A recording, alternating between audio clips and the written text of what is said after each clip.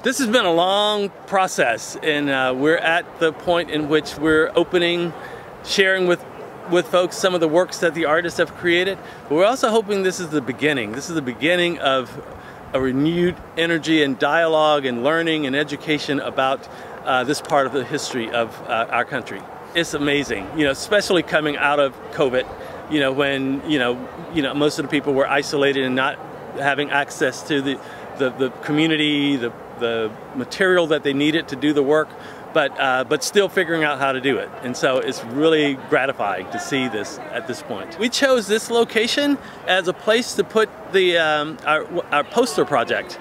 Because the poster project is something where we invited everybody around the city to do a poster that reflects on the history of Greenwood neighborhood or Black Wall Street or the Tulsa Massacre, and we wanted everybody to do it, right?